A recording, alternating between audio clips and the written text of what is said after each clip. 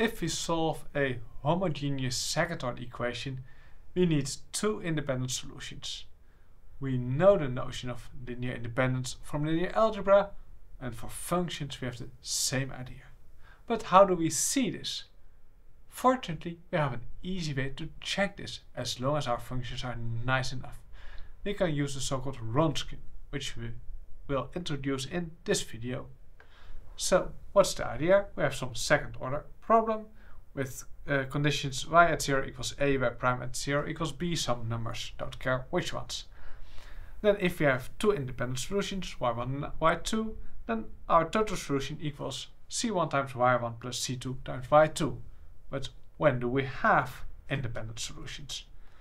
Well, what we need to be able to do is to compute a c1 and c2. So at 0 we have c1 y1 of 0 plus c2 y2 of 0 equals a, and similarly y prime at 0 equals b equals c1 y prime plus c2 y plus c2 y2 prime.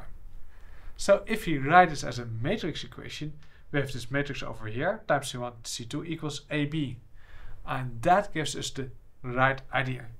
If this matrix here is invertible, then we can find our c1 and c2 regardless of what a and b we have chosen. So we want this matrix to be invertible. Now we will call this matrix the Wronskian matrix W, consisting of y1, y1 prime, y2 and y2 prime. And then we have a theorem which says that if y1 and y2 are analytic, so if they are nice, then the set is independent if and only if the determinant of W is not equal to 0. And if that is the case, then we have a set of independent functions y1 and y2, and such a set is called a fundamental set of solutions.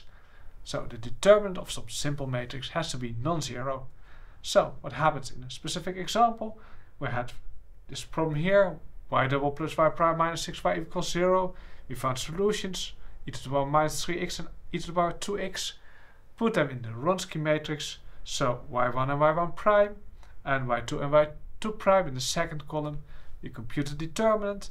2 times e to the power minus x minus minus 3 times e to the power minus x gives us 5 times e to the power minus x, which is not equal to 0, which means that our set y1 y2 is a fundamental set of solutions.